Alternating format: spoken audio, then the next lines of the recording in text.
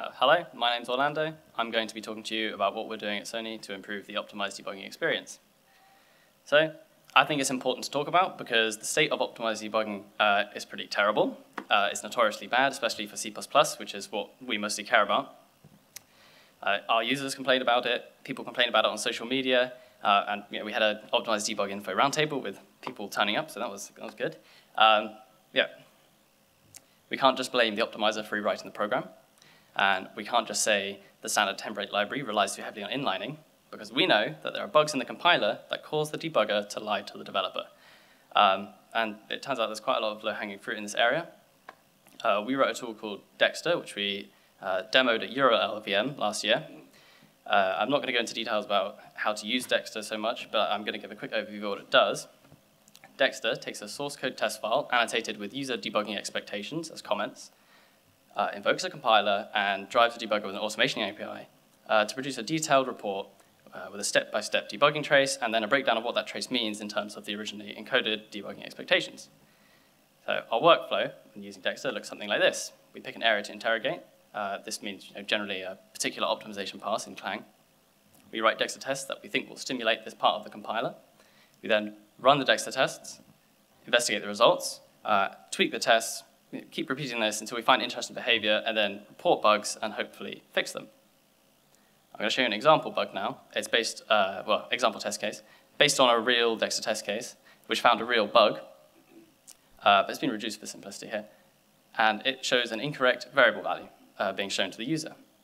So I'm representing the debugging expectations visually. In an actual DExTer test, we have the comments, but for simplicity, I just have colors here.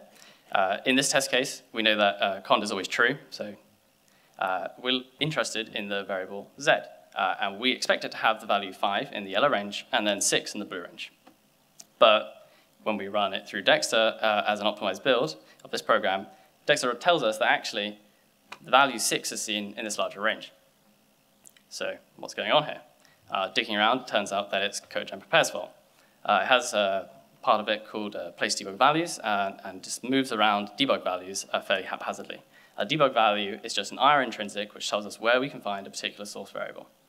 So looking at the source again, we have a redundant assignment to z, which is effectively just an alias for x at this point, so we optimize it away, and we leave behind a debug value, which says where we can find the value for z. And this is good, this is fine. But CodeGen prepare comes along and moves the debug value up to the last store to the location operand, so the assignment to x there. And now, when the user steps through the program, they see z as having the value 6 in this blue range here, regardless of the value of cond, even though it was originally in an if statement, and before the actual source level assignment. So really lying to developers, pretty bad. It turns out that exact bug is pretty trivial to fix, but subsequent passes rely on that broken behavior, so it's still not fixed.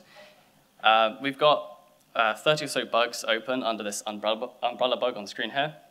I've got a link later. And they're all similar sort of lying to the developer, bugs varying in severity.